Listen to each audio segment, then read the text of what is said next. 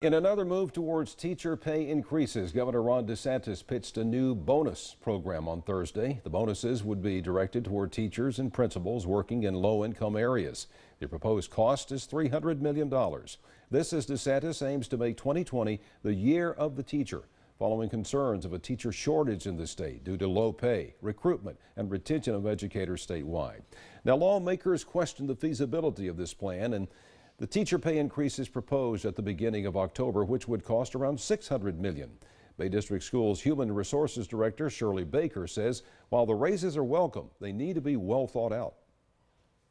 As with raises, we support a plan that's going to give our teachers more money.